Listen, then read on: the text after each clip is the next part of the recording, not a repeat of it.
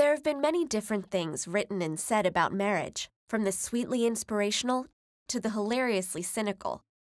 But what many of them have in common is that they sound like they express a universal and timeless truth, when in fact, nearly everything about marriage, from its main purpose to the kinds of relationships it covers to the rights and responsibilities involved, has varied greatly between different eras, cultures, and social classes. So let's take a quick look at the evolution of marriage. Pair bonding and raising children is as old as humanity itself. With the rise of sedentary agricultural societies about 10,000 years ago, marriage was also a way of securing rights to land and property by designating children born under certain circumstances as rightful heirs. As these societies became larger and more complex, marriage became not just a matter between individuals and families, but also an official institution governed by religious and civil authorities. And it was already well established by 2100 BC, when the earliest surviving written laws in the Mesopotamian Code of Ur-Nammu provided many specifics governing marriage, from punishments for adultery to the legal status of children born to slaves. Many ancient civilizations allowed some form of multiple simultaneous marriage, and even today, less than a quarter of the world's hundreds of different cultures prohibit it. But just because something was allowed doesn't mean it was always possible. Demographic realities, as well as the link between marriage and wealth, meant that even though rulers and elites in ancient Mesopotamia, Egypt, and Israel had multiple concubines or wives, most commoners could only afford one or two, tending towards monogamy in practice.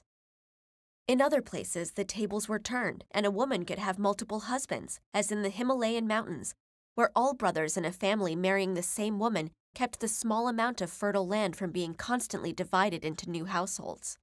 Marriages could vary not only in the number of people they involved, but the types of people as well. Although the names and laws for such arrangements may have differed, publicly recognized same-sex unions have popped up in various civilizations throughout history.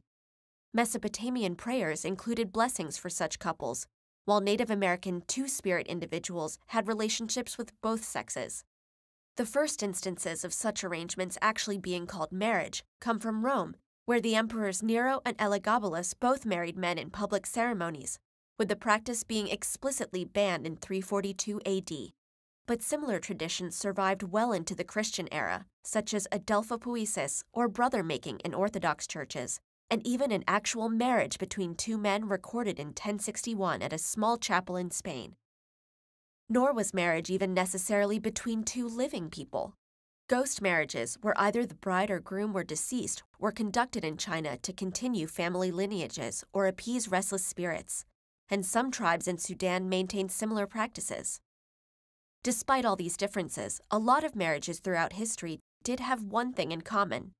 With crucial matters like property and reproduction at stake, they were way too important to depend on young love. Especially among the upper classes, matches were often made by families or rulers. But even for commoners who had some degree of choice, the main concern was practicality. The modern idea of marriage as being mainly about love and companionship only emerged in the last couple of centuries. With industrialization, urbanization, and the growth of the middle class, more people became independent from large extended families and were able to support a new household on their own. Encouraged by new ideas from the Enlightenment, people began to focus on individual happiness and pursuits rather than familial duty or wealth and status, at least some of the time. And this focus on individual happiness soon led to other transformations, such as easing restrictions on divorce and more people marrying at a later age. So as we continue to debate the role and definition of marriage in the modern world, it might help to keep in mind that marriage has always been shaped by society, and as a society's structure, values, and goals change over time, its ideas of marriage will continue to change along with them.